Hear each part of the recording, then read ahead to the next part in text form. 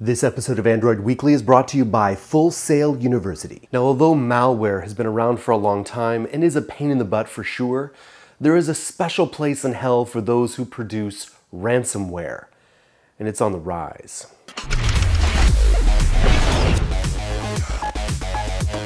But first off, let's talk about what ransomware really is. This specific kind of malware aims to take money from users by fooling them into willingly paying certain amounts of cash. And in the most recent case, that would be $500, which is a significant amount of money. It's also an Android lock screen Trojan, which means it can lock users out of their devices. This ESET discovered malware goes by the name of Android Lockerpin, and it's quite a nasty bug. After successful infection, the software will try to fool you into granting it device administrative rights. The trick here is that it does it in very sneaky ways. In this case, the administrator privilege page is overlaid with a fake window that claims to be a patch update. Of course, inexperienced users may fall for this and press continue, which would be very bad news indeed. The device is now infected, and this software has administrative rights over your phone.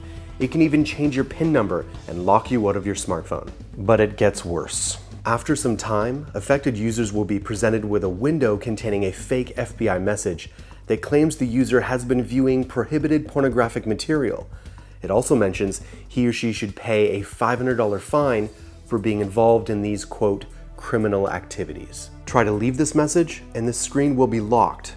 At this point, the user cannot install Android Lockerpin, but only by doing so through safe mode, or ADB.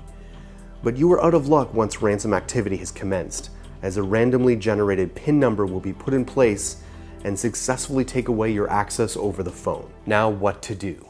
Well, first of all, don't pay it. Not even the attacker can unlock the phone at this point. The only way to recover access is to perform a factory data reset. Sure, this may be a hassle to have to go through that whole process, but honestly, this is what we would recommend if you were infected in any case. The crazy part is that the ransomware even has some defense mechanisms built in. For example, upon trying to disable administrative rights for Android Lockerpin, the software will simply reactivate it. In addition, this Trojan also tries to kill antivirus processes. Wow. Now, the vast majority of you are not going to have a problem with this because you're only downloading apps from the Google Play Store. But if you're sideloading apps from some mysterious source, that is a risk. Now, if you must download apps from someplace other than the Google Play Store, make sure that source is trusted and you should be fine. Now, on a curious note, it turns out that 77% of ransomware victims from this particular ransomware are from the US. I thought it would be the other way around.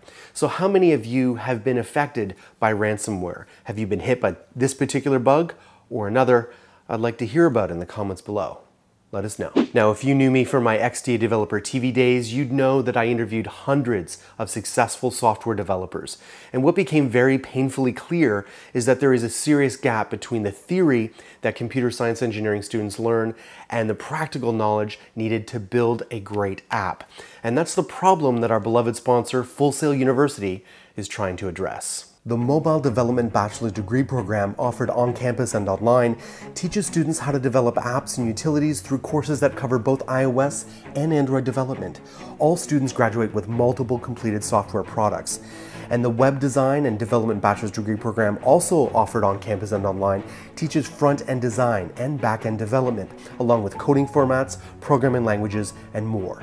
All students have hands-on access to technology from day one.